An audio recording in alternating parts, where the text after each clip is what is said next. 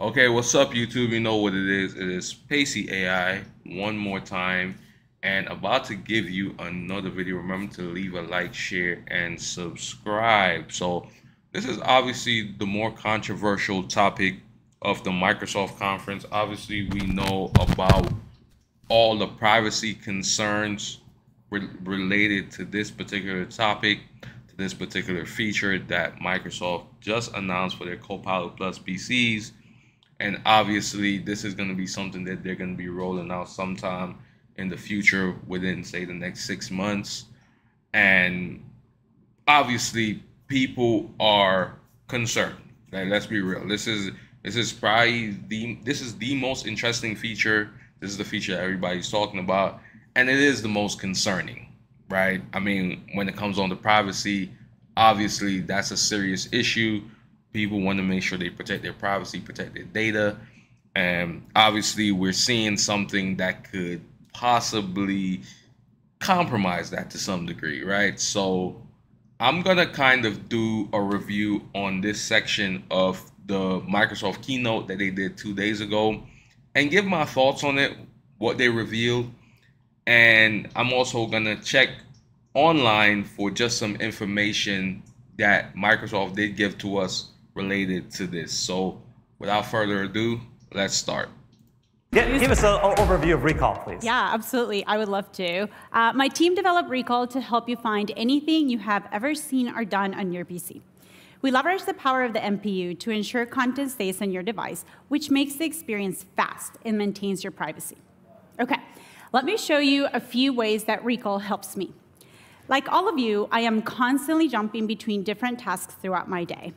Managing my time between a career I am passionate about, staying connected with my family and friends around the world, and the hobbies that I love. Recall helps me get through all these tasks more quickly. My family and I have been searching for the perfect dress for my grandmother, who lives in Colombia, to wear at my cousin's wedding. I've been browsing Pinterest and shopping websites for some options that I can share with her. After looking for options for a few weeks, I wanted to go back and see some of the favorite blue dresses I have found, but I didn't keep all my browser tabs open. With Recall, I can just search for blue dress, and it pulls together all the dresses I have seen. Now, Grandma decided that she wanted to get the awesome pantsuit that we shared in our Discord chat about 3 weeks ago. Now, scrolling through multiple weeks of chat messages to find that specific dress would have taken an eternity. Instead, with Recall, it was easy. I refined my search using descriptive language. Blue pantsuit with a sequin lace from Abuelita. And as you can see, Recall quickly found the Discord chat my family and I were using to discuss the options. And here it is, the dress that Abuelita liked. Recall analyzes the snapshot, and it gives me options for what I can do next. In this case, I want to click the link, which takes me back to the right web page where I can make the purchase. And now, Grandma has a gorgeous outfit for the wedding. This is a great example. So as you can see, you can recall anything on your PC. What's happening is that your PC is being recorded 24/7, right, by this AI, by Copilot, right? And I just want to let you guys know this is a feature that you could turn off. They're going to touch on that a little bit. But essentially what this is, it's a feature that's recording your PC 24/7, right? As long as you're on your PC, it's doing it in the background, right? It's recording and storing every single thing you've done on your PC. So every single app you've opened up, every single website you've been on, every single file you've browsed, folder, whatever, games you've played, whatever it is, right? And you can just ask questions. Like, so if let's say how many times this has happened to you, right? Where you're working on something and you're looking for a particular file, or you're looking for a particular folder or a picture that was stored in your PC, and you have to be digging to find it, right? And how much time it actually takes you, right? So with this feature, all it will do is you just put in whatever you need. If you went on a website, you just need to give it a clear enough, vague enough description to where it can then go ahead and search. So if you, a lot of times you go on a website, right? You forgot the website that you went on, but it was about this particular thing that you needed to get an answer to, right? And you can't find it in your history. You've been digging to try to get it, and it takes you hours to find that. Well, what this feature is going to do is that it's going to allow you to just find things more quickly and operate more efficiently, which is a great use case if this wasn't the issue, and that is privacy. Obviously, I'm going to let the video play out on, and then I'm going to give my thoughts on the privacy portion of it. Carolina, that I think is going to show how recall is so helpful for people. But one thing I'm not sure people noticed is you used the word peacock, but it wasn't anywhere in what you were searching for. How did recall recognize that, and what's going on behind the covers? Yeah, absolutely. So recall can understand that peacock is in the family of the blue hues, so it creates that semantic association that is used to help me find the dress. Okay. Recall is also essential for me at work. Like many of you, my team and I spend a ton of time collaborating on presentations and documents. For example, over the past few weeks, we have been collaborating on a presentation for our product pitch. The deck was created by my partners in the marketing team, and when I finally got around to add my content, I could not figure out where to look for the deck. I tried to remember, was the deck shared in the call? Maybe I had seen it in an email, or maybe I could go and find it in my recent files in PowerPoint. I don't really have time to spend clicking around. But with Recall, I no longer have to go on a searching expedition. I remembered in the outline, we had added a purple chart with writing, a chart with purple writing. And to find the PowerPoint, all I had to do was simply use my voice to search for that clue that I remember. In a few seconds, Recall found the deck for me. And notice that it took me to the exact slide that I remember, saving me even more time. Now, to put the finishing touches, I wanted to add the final marketing line, but couldn't remember the exact words. I did remember that Nikki shared it in the planning meeting on Teams last Tuesday. With Timeline and Recall, I was able to scroll back in time and find the snapshot of that meeting. I was then able to quickly copy that quote and add it to the deck.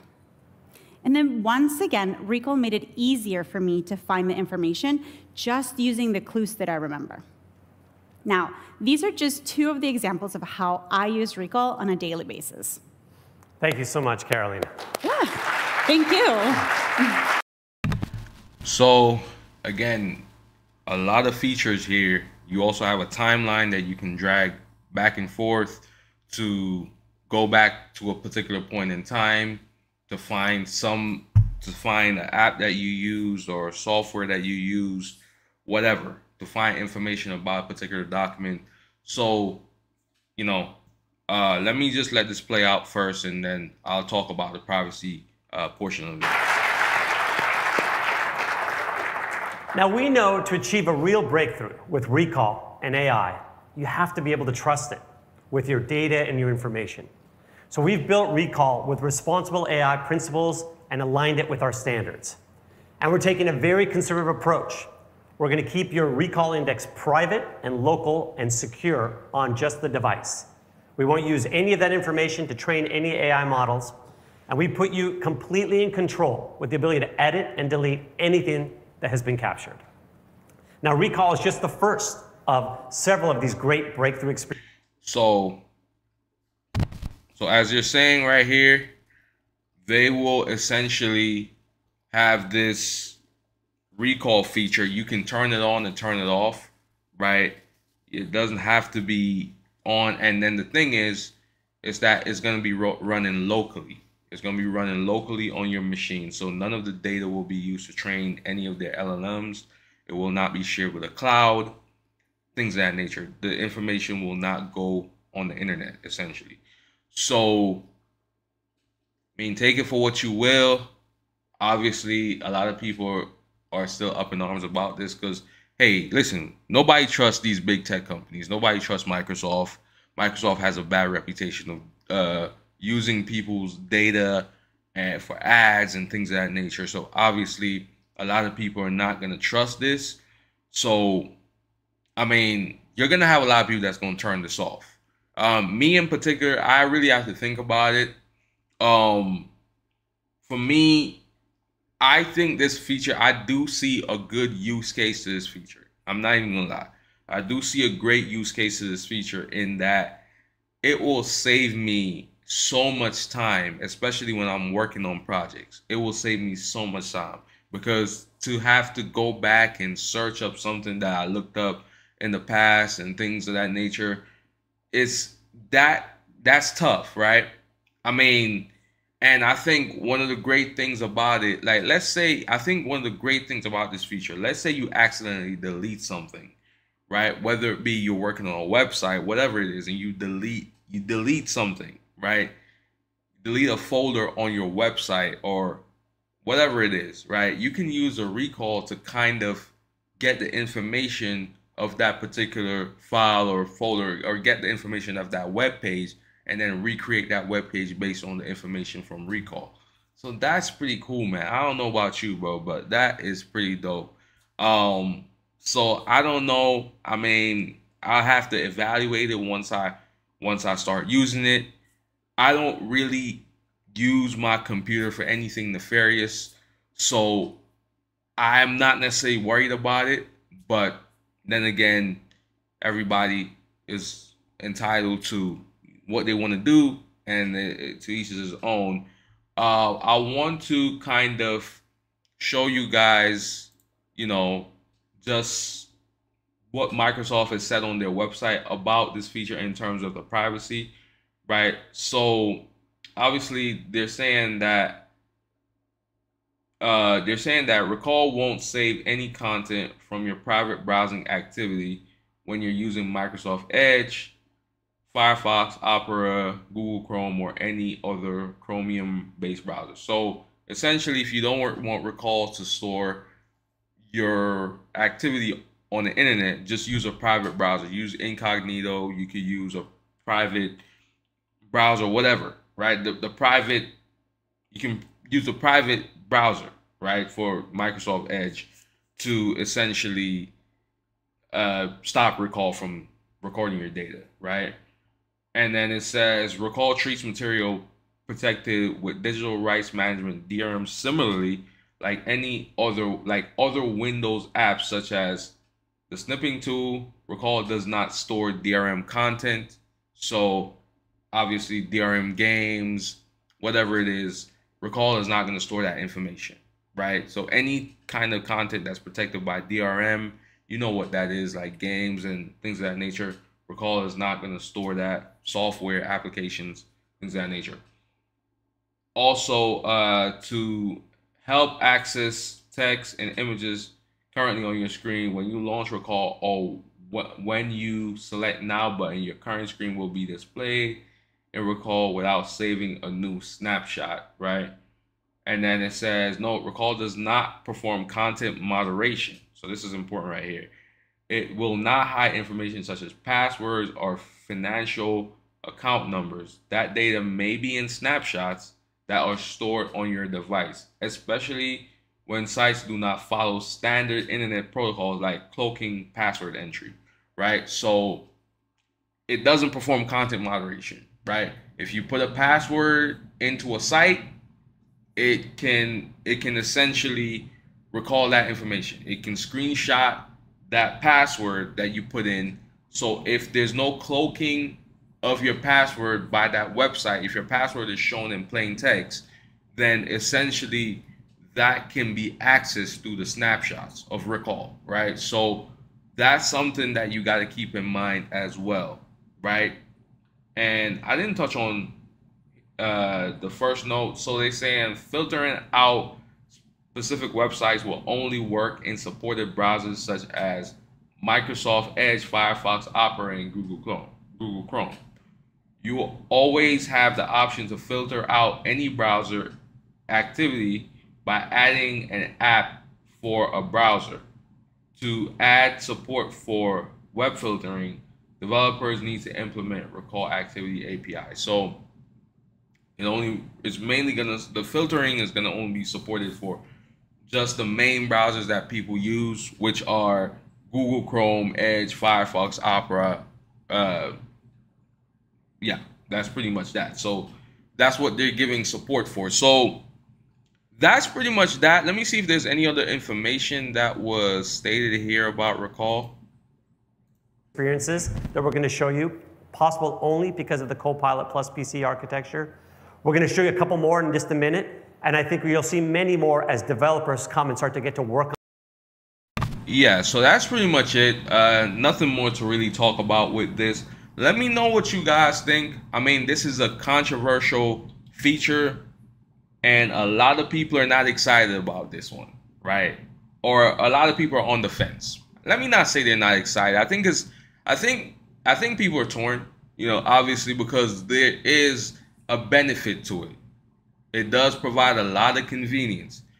But as with any technology, whenever there's convenience, there's also the risk of security or privacy being compromised, right? Usually you're gonna substitute convenience for either privacy or security, one out of the two. Like, usually that's how it works. You kind of substitute the two, right? So that's something to keep in mind, that this is adding a whole lot of convenience to your life, right? So privacy may be the thing that you have to give up to a degree. However, with the information that Microsoft is giving us, they're saying that this is only going to be stored locally.